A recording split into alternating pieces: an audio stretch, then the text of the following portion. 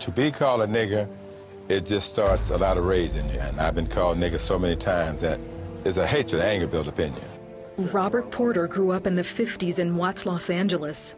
He remembers how the murder of Emmett Till in 1955 affected him. He was just 9 years old. They castrated him, they lynched him, and they threw his body in the river. The mother said, we're going to have an open casket. That was one of the things that turned me when I was young. You're just as good as anybody else. Robert's mother instilled in him a sense of self-worth and value in the midst of the racism and hatred around him.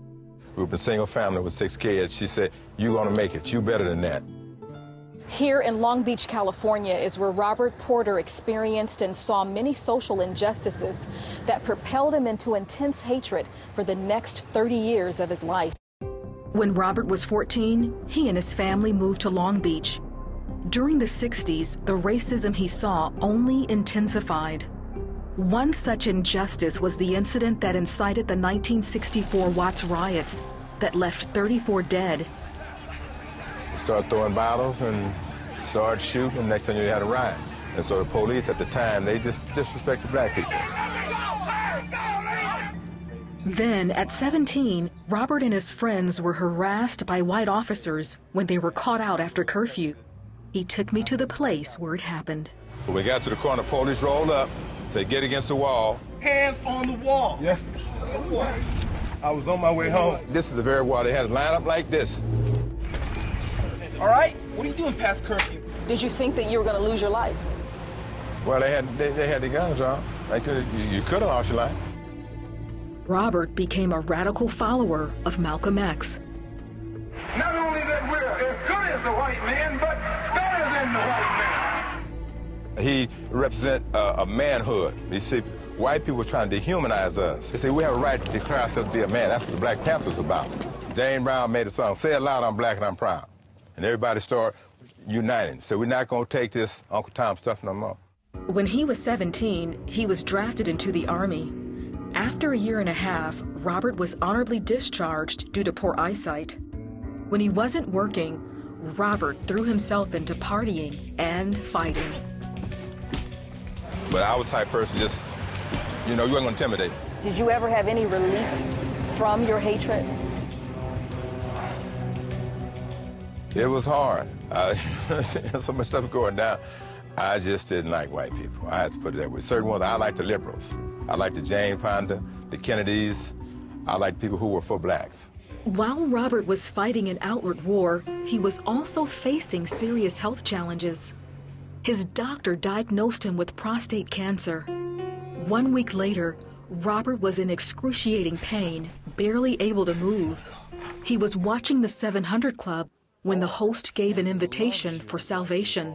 He can never reject you because he's already given up Jesus Christ to die for you. And then the man said, there's no sin that God won't forgive you, and God can heal you. And he said, if you have faith, believe, you know, get up and down this number. And so I was hurting so bad, excruciating pain. So I got off that floor and dialed that number. And then the man prayed for me. I said the sinner's prayer.